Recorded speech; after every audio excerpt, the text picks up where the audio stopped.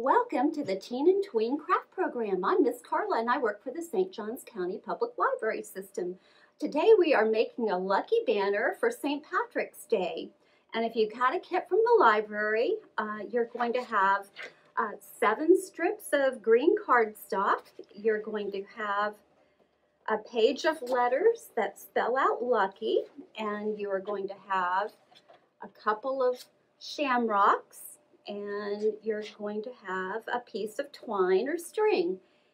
If you don't have a kit from the library, what you're going to need are this is a 12 by 12 sheet of cardstock. You're going to need 3 of those. Each one of these is going to make 3 strips, and then you will have an extra strip. You will also need something to cut out your letters and your shamrocks. So keep that in mind.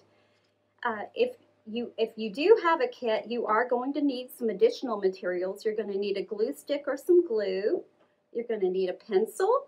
You're going to need a pair of scissors, and you are going to need a ruler.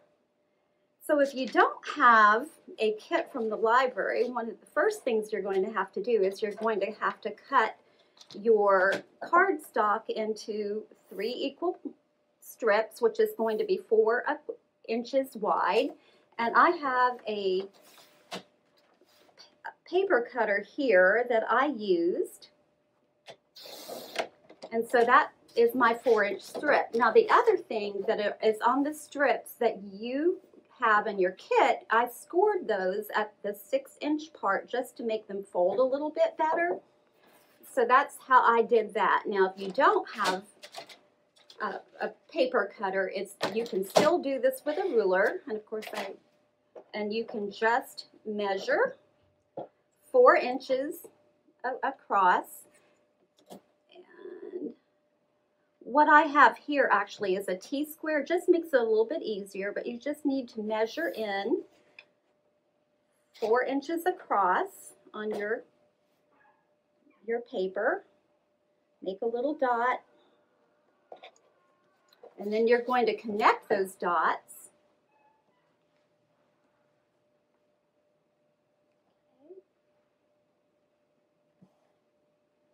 Okay, there, can't find my dot there. Okay, so you can go ahead and connect your dots, and then you can take your scissors and go ahead and cut your strips.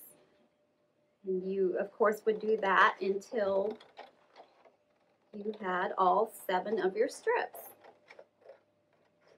Okay. So that's what you would do if you don't have a kit from the library. And then you can, of course, you can still fold it in half, and you don't really have to score it. That just makes it a little bit easier, helps it lie a little bit flatter. So let's go ahead and act like we have a kit from the library then. So the first thing that you're going to do is you're going to take your strips, and you're going to have 7 of them, and you're going to fold them in half on that score line. And sometimes it doesn't line up exactly right, but as you see, that's not going to matter. You do want to really, really press this down, or your banner's not going to lay flat. So really, really do that well. And I've gone ahead and folded the rest of them, but you're going to do that the 7 times. And the next thing that we're going to need to do is to make this triangular shape. So what you're going to take your ruler, and you're going to measure in at 2 inches and put a little dot. And you want it right on the edge of the paper. And then you're going to go over to each side, and you're going to measure 1 1/4 inches up and make your dot right on the edge. Go to the other side. Okay.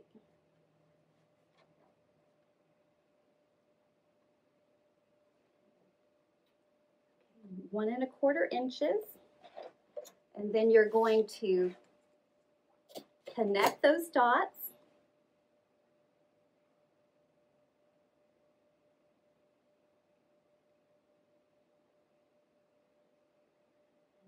Draw a line. way. And again.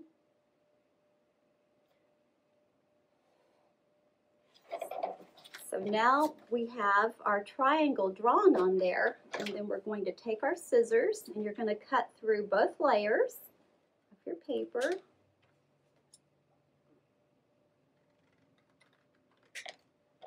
Okay, so now we have our triangle shape, and then you're going to do that for all of your strips of paper, but you don't have to redo that every time. What you can do is take that first one that you've done and you're going to open it up and line it up really well. And you can go ahead and draw your line. Now, it's important, I'm going to put this one over here out of the way because I don't want to take this one and draw the next one, because each time you draw that line, you might get a little less accurate. So you want to always go back to the original one that you measured out when you do the next one. So I'm going to go ahead and cut this one. I'm going to take another one, but I'm going to go back to that original one that I drew. I'm going to do that same thing again.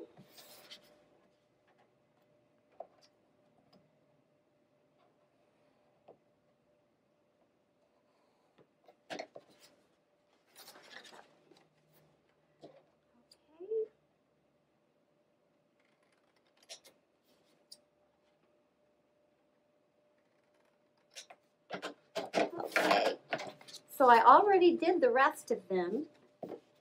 So I have all of my triangles. So now I have all of these cut. There should be 7. And lay those aside. And the next thing that I'm going to do is I'm going to come over here and I'm going to take my letters and I'm going to cut those out. And we don't want to cut on the lines because that's a nice pretty pattern. So we want to cut just outside of those lines. Okay. Now, one of the things that you can do with your scissors is always start way back at the back and go this way. Use the full length of your scissors, and that's going to make a straighter cut in the long run. So I'm just going to go up that whole strip.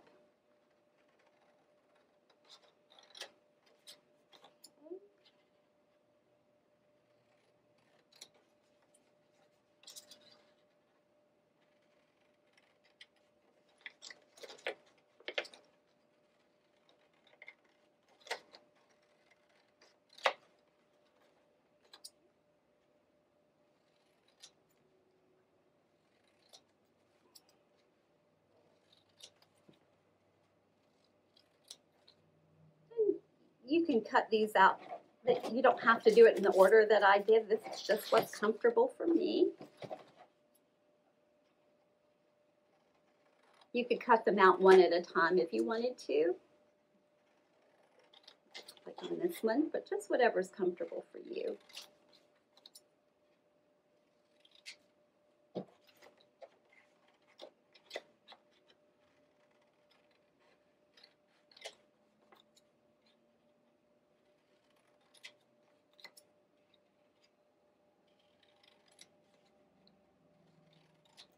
Okay, so now I have all of those cut out. And the next step that we have would be to go ahead and just start gluing our shamrocks and our letters on. I like using a glue stick. And if you're kind of awkward at judging distance, if you wanted to, you could measure, and it's going to be about 1.25 inches down that you want to place your all of your letters and your shamrocks about 1.25 inches down from the top.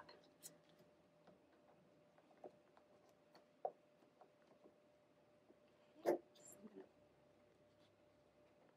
I'm going to put that on. would have helped if I'd kept that there. So yes, inch and a quarter. It's about 1.25 inches down. You could also just kind of line them all up and eyeball it, just whatever's comfortable for you. But I'm not that great at judging distance myself, so I have a tendency to use the ruler, but there's absolutely no reason for you to do that.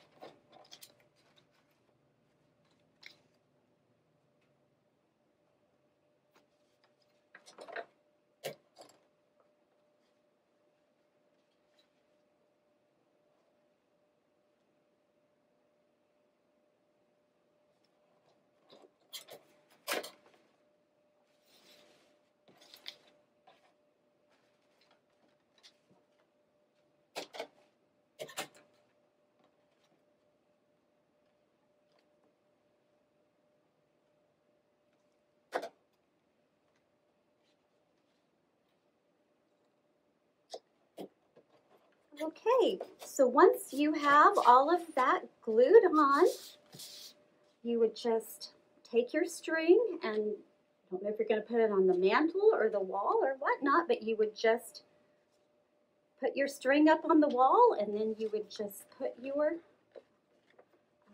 letters in order.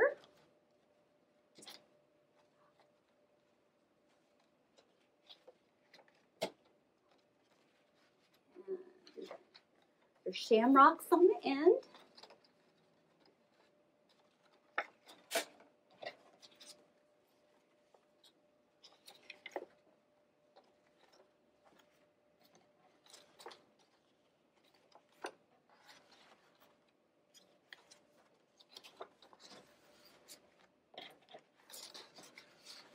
And you would have your decoration all finished for St. Patrick's Day.